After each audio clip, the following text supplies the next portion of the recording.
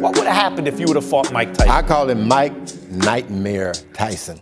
That guy was a nightmare in the ring. I mean, really, if he missed you with his left, then missed you with his right, he'd bite you. I didn't want to have anything to do with that guy. You didn't want him? No, I didn't want him. You think he wanted you? No way. We were both. One was scared and the other was glad of that.